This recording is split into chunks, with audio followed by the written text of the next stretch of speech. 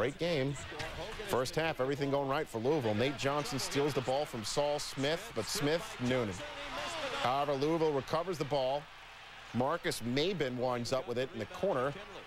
Passes eventually to Johnson, who just don't dunk it, just lay it in. Louisville up one, Tubby Smith gesticulating. More Louisville good fortune. Cameron Murray, alley-oop pass to Johnson. Deflected right to Tony Williams. Denny Crum's team up 7 at the half. Would have been up more if he got more points for the Jacket. Second half, things get rough. Jamal McGlure, Nate Johnson going at it, pushing, shoving. Almost some feud playing. McGlure and Johnson both hit with technicals. We're not done with those two either. Under 10 minutes left in regulation. Louisville up 6. Tobias Hopper gets the lay-in. Then, great defense on the inbounds pass. Scott Padgett, one of 18 Kentucky turnovers. The Wildcats also shot 2 of 15 from three-point range. Tubby Smith's team down 10 just like that. Later in the second half, still a 10-point game. Mabin takes the pass from Murray, and he hits the three. And the foul. Mabin with 19 points. Louisville up 13, closing seconds of the game. Johnson and McGlure with a little tete-a-tete once again. And now there's going to be some more than just words. Pushing, shoving. Look at everybody coming on the floor. It's like a Stanford Cal game there. The cheerleaders don't want to get mixed up in that. McGlure and the Wildcats lose the game and they're cool. 83-74 is the final. I guess Padgett will have to hear it for another year. Talking about, that's right, there's Jay Wright. Does more than just draw up plays when you're the coach of Hofstra. Tough Hofstra D early. Here's an example. Off the steal, Mike Renfro pushing it, get it up to the guy who knows where the bucket is, Norman Richardson. Hofstra led 29-17 in the break. Tech ball handling, not good. Freshman point guard Tony Akins, a nightmare. 10 turnovers for him. More Georgia Tech troubles. Akins throwing it away again. Coach Kremen's Yellow Jackets finished with 25 giveaways. Hofstra was up 41-33. Then Richardson provided the knockout. The 6'5" sophomore swingman was 4 of 6 from three-point range, 9 of 14 from the field. Again, Richardson, remarkable. So was the entire Hofstra team as they pulled off the 61-42 upset in the opening round of the ECAC event in New York. One of them held a 43-25 rebounding edge and shot 57% from the floor and lost the game. Other stats, including the final score, must have had some kind of impact. Pictures available now. Purdue trying for 9 straight wins. Jamel Thomas, the leaner's good. Then Cameron Stevens shares it. Corey Wright gets the easy one. Providence up 6. Gene Katie having kittens. Thomas then knocks the ball away from Tony Mayfield. Thomas, he's tall. Purdue 27 turnovers in this one. Jerron Cornell, fancy shot. It's good. Boilermakers are down 4. 13 seconds left. Friars up 85-82. Cornell, a chance to tie, but it's short. Then they launch it out for Aaron Maxey. He's open to dunk it home. And Maxey and his teammates meet their classmates. Providence forced 27 turnovers in this one, ended its 2-game losing streak. The Friars hadn't played in more than 2 weeks. They're now 7-4 after this upset. Kendrick Moore, he was back for Providence after missing 7 games with a stress fracture. He scored 14 points. I was just counting them up right then. Drake in Indiana in the Hoosier Classic. Melvin Levitt did hop over a golf cart during the Bearcats' Midnight Madness. On Sunday, the senior guard looked to take his game to new heights when he returned to his hometown. Levitt and the Bearcats were in Cleveland to play the Dayton Flyers in the Rock and Roll Shootout. To the Gund Arena, Levitt, if he has a problem, he may be too talented. He thinks he can do too much. David Morris takes it the other way, looking for Kobe Turner. Turner's going to spot Tony Stanley. Stanley's got to be pumped up.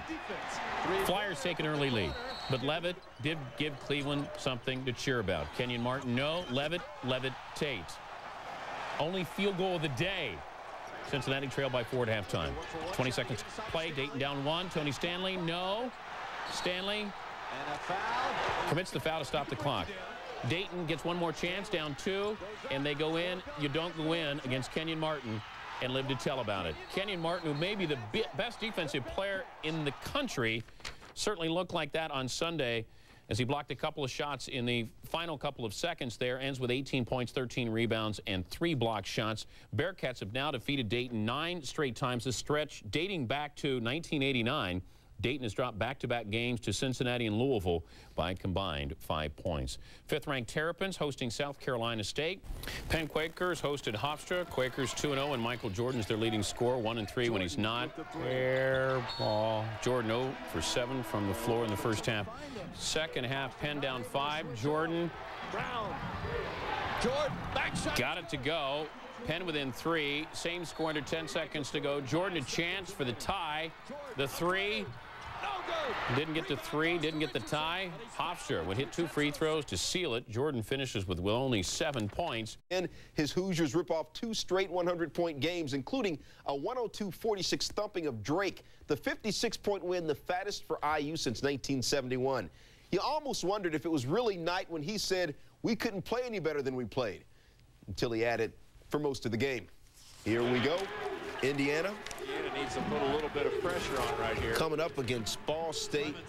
And check this out. Oh, Poppy, I did not know you could do it like that. Dwayne Clemens, who had 16 points, puts Ball State up by 4 at the break. But second half, IU football quarterback Antoine Randall L. He threw 11 picks this year. He got one back. Then he left it for A.J. Guyton. Guyton, 12 points and 4-12 shooting. IU up later in the half. William Gladness finds Luke Recker. Wrecking Ball State. He had 17 points. And then Ball State trying to play a hate Randall L. Don't hate the player, hate the game. To Guyton, to Recker. IU on a 19-5 second half run. They beat Ball State 72-62. Indiana Wildcats, one of only 4 unbeaten teams. First half, Pac-10 leading scorer Jason Terry's got crazy game. He had 13 points, 5 steals, 4 assists, including that nice oop to Richard Jefferson. Wildcats on a 19-0 run. Then Ruben Davis to Travis Wilson rocked the fat dunk right in Chris Spittler's mug. 11 different Wildcats scored. Spittler would be okay physically. His psyche, we don't know about. And then T. Wilson. T. Wilson, don't hurt him, kid. Don't break out a Jordan on him. He broke it out. Said Lute Olson, matter of factly, obviously we had too many athletes on our side and too much quickness. Arizona rolls. This is first round action in the first half. Robert O'Kelly, strong drive for 2. Wake Forest was down 9. 3 minutes later, Adam Sharp the steal. Andre Miller finishing the nice play in transition. Utah up 15. They would leave by 12 at the break. Then early in the second half, more of your transition game. Miller comes up with the steal right there, picks it clean. Then the nice pass would lead to the Tony Harvey slam. Utes up 19 and pulling away. Under 5 to play in the game. Miller, the dish to Nate Althoff for the dunk. Utah up 18. They go on to win 63-45. You know, Utah fell out of the top 25 for the first time since 1994 after losing at Texas on December 12th. But since then, the Utes have won 5 of their last 6, and all of their 5 home games this season by an average of nearly 22 points. Overall, their 26th straight win at home, 5th longest in the nation. 17th ranked New Mexico taking on New Hampshire. Another first-round game of the Lobo Classic. Kevin Henry for the three-pointer. New Mexico was up early. Then they go inside. Greg Davis to Kenny Thomas. Nice spin along the baseline. Back to the perimeter. And the ball movement again to Henry for another 3. This one from the corner. New Mexico up 52-26 at the half. Henry had 16 in the first half. Second half, they're running it up. Lamont Long, the pick. The curls to the hoop. Nice shot there. And the roll. The Lobos win it 93-67. Kenny Princeton is seen here on ESPN. First half time winding down. Brian Earl from way out. He had 13. Princeton up 34-23 at the break. Late second half. Princeton by 1. Mason Rocca misses the 3, hustles for the loose ball underneath, and lays it in. Princeton up 3. FSU, one last chance. Terrell Baker from 3, can't hit. Princeton gets the board, and they escape with a 50-46 win, that after blowing a 14-point lead. So Princeton wins. 1,657 on hand in the new arena in Oakland, and they watch John Chaney coach his 800th career game. Cold shooting early for Stanford. Chris Weems. Noonan. Peter Sauer. Air ball. Wow. Cardinal 3 for 13 from behind the arc. Trailed 22-21 at the half. Second half, different story. Sauer for 3. David Mosley for 3. Arthur Lee for 3 in that run. Stanford up 37-31. Then Stanford goes inside, actually. Lee alley-oop to Mark Manson. You know what? That was Stanford's only 2-point bucket of the second half. Back to the arc for the knockout punch. Lee, 6 of 7 from the field, 4 of 4 from the land of Trey. 16 points. The rest of the Stanford team combined to just shoot 28% from the field. Stanford goes on to win 57-50. Stanford wins despite sinking only 9 shots from the field in the second half. It helped that 8 of them were threes. As you can tell, Temple's matchup zone did its job inside. It held Tim Young scoreless for the first time in his college career. John Chaney's record dropped, if that's the right word, to 587 and 213. In the opener, number 9 North Carolina against Ben Braun's 8-1 Cal Bears. First half, Cal trying to keep it close. Gino Carlisle puts it in reverse. Second half, Cal battling the heels. Chris Lang blocks Carlisle, but Sean Lampley, 2 of his 14. UNC, however, still in control early in the second half. Ed Cota to Chris Lang. Cota had 7 assists, but also had 5 turnovers, which was the Heels' bugaboo. Heels up 10, not anymore. It's now a 3-point game. Francisco Elson with the follow. Cal within 1. The Bears on a 22-7 run. Gino Carlisle on the wing gets the nice friendly home roll or bounce. 71-66 Cal. Carlisle with 29, the icing on the cake, the dagger in the heart, if you will. Thomas Kilgore, 3 of his 21.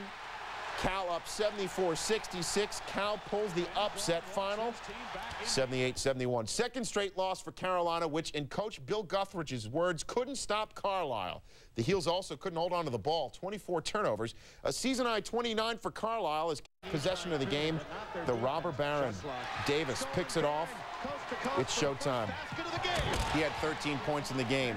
Second half, UCLA up 17. This time Baron Davis with the passing. No look. That's fancy. Jerome Moisu, the freshman, had 21. Moisu. Final seconds of the game. Did I say showtime? No, actually, now it's Baron Davis showtime. That's a facial with authority, if you will. UCLA wins 92-67 is the final. UCLA won its 6th straight overall and did so by 25. On the alley-oop for 2 of his 12. Jamal McGlure with the rebound and the offensive putback. He had 15. Scott Padgett for 3, finished with 7. Saul Smith, coach's son, for 3 of his 8. Kentucky was up by 21 at the half. Second half, Ryan Hogan into the mix. Hogan hits the 3. He finished with 12. Ishimu Evans lays it in. He had 8. Jules Kamara also had 8, 2 here as we continue to go down the roster. Tayshaun Prince had 7. Desmond Allison had 9.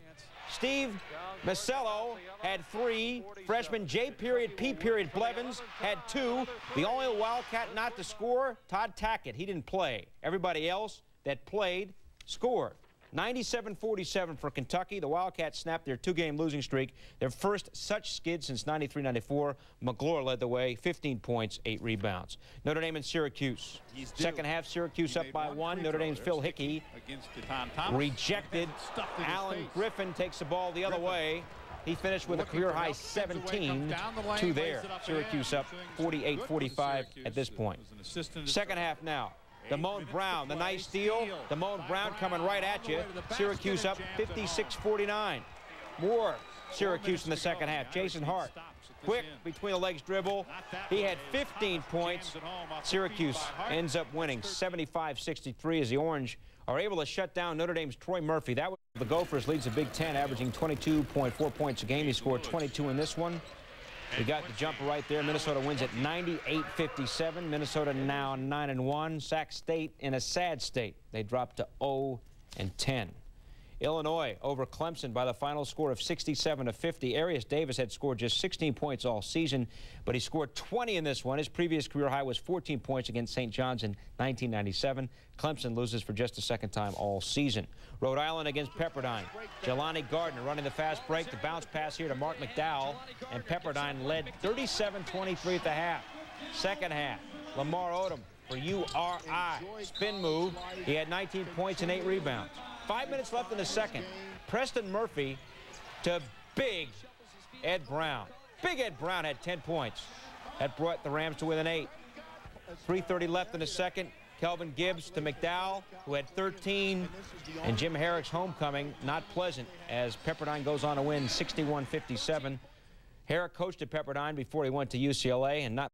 With their SEC schedule beginning Saturday against Tennessee, the Tigers hosted another improved team, 3-6 Bethune-Cookman.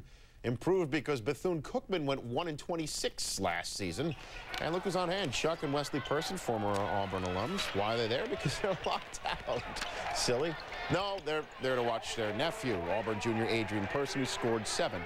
Later in the first half, scrambling for the ball, Auburn's Bryant Smith saves it to Scott Pullman.